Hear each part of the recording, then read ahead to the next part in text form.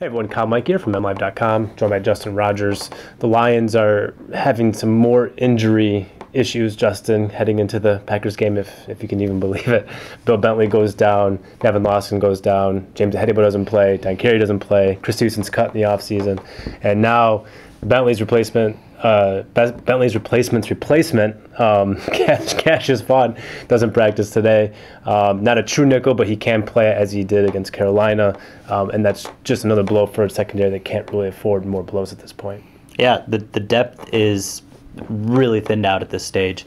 You know, with Vaughn down, he was limited yesterday with the ankle, gone today, so that implies that it got worse or certainly at least didn't get better. Yeah. Lions are going to have to find a solution there, and two options that come to mind obviously are the free agent they signed this week, Danny Gore, who Terrell Austin was asked about if he was ready to contribute, and he said, "We didn't sign him to stand next to me on the sideline. They expect him to play. He's familiar at least with the terminology the Lions use, some of the coverages, some of the blitzes, so he can step in." And then you also have Dan Carey, who's back full participation with his hamstring injury.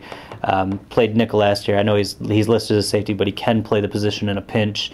I think the bigger concern is general depth across the board. If Darius Slay or Rasheed Mathis go down, a dire situation just becomes that much worse. The Lions just don't have any depth in the secondary across the board right now. Yeah, we got a glimpse of that possible future against Carolina when Slay went out for a brief stretch, and you just think, what the heck are they going to do at this point with all the guys who are already down? The Lions basically, they have Mathis, they have Slay, and they have the guy off the street, Danny Gore, and that's it. There's no healthy backups at this point. Not if Cassius Vaughn can't play, and so it's a dire situation. That's the best way to put it. I did talk to Gore this week, and he said that he can play inside, he can play outside. There's versatility there. He's played both throughout his career. He has played some slot for Terrell Austin in Baltimore, so that'll help expedite, I think, his transition into the scheme.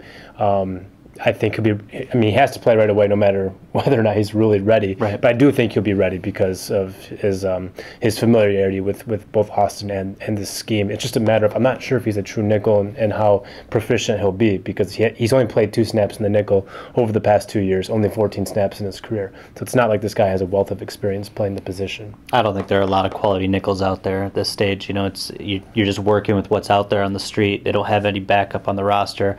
The guys that they could have drafted probably wouldn't have, been nickel solutions either. So you just can't expect to lose 2 like that in the first 2 weeks. So they're just in the situation they're in. Confounding the issue for the Lions is if you're going to stop Aaron Rodgers, it's not a great idea to sit back in coverage probably and just let him pick you apart. You want to get some pass rush. But now they're down. George Johnson didn't practice today, nor did Ezekiel, Ansah. So they're hurting at defensive end right now too. What do you make of that situation? No idea when Ansah incurred his knee injury. Probably was the last game, but he has not practiced at all this week. That's not a good sign.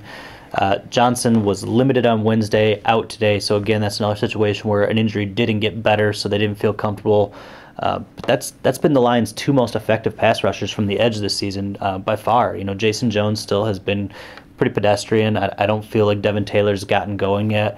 So if either one of those guys can't go, then you got to turn to a rookie in Larry Webster, who, had some success against guys they're out of the league at this point, guys that are bagging groceries, third stringers in the preseason. But we don't know what he will offer against starting quality offensive tackles in the NFL. I've been impressed with the Lions' pass rush through 2 games, and particularly last week against Cam Newton. Cam Newton's not an easy guy to sack, and they got him 5 times, I believe.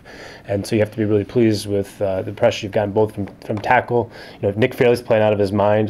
C.J. Mosley was really good last week, I thought. And then at defensive end. The problem is that Ansah and George Johnson have accounted for most of that sack production from the defensive end position.